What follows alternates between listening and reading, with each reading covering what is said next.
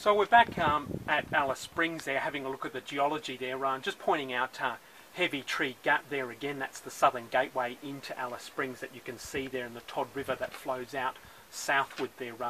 And all along here we've got Heavy Tree Range, which overshadows Desert Park, located in this area there, with the Larapinta Drive heading out to the Western MacDonnell Ranges there. Heading further north there actually, and you can see it from Alice Springs Desert Park, is Euro Ridge there. This is section 1 of the Larapinta Trail that basically passes through these ranges all the way out to Mount Sonder there, off in the distance there. So coming back this way, you can see Simpsons Gap, a part of stage 2 of the Larapinta Trail.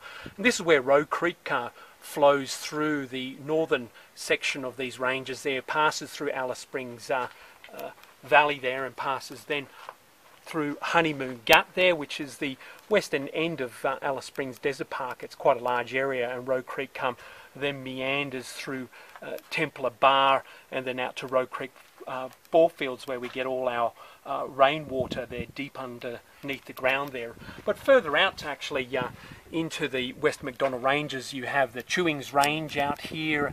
You've got Mount Conway there out here, located just east of that. You've got Stanley Chasm, which is an important geological site there, and heading further out you've got other parts of the ranges, including coming around to the other side. You've got Mount Giles out here, and Mount Sonder, as I previously mentioned, and that's the start of the Finke River, one of the longest rivers that flows through Central Australia all throughout the ranges. These rivers have no regard for mountains, they just pass through them as if they don't exist. Some of the oldest rivers in the world, and then they pass out to the other side of the range system, and it starts to flow down southeast and eventually down into the Simpson Desert there. So these ranges are where the long rivers begin, heading down to the southeast, and some rivers heading out to the north as well there.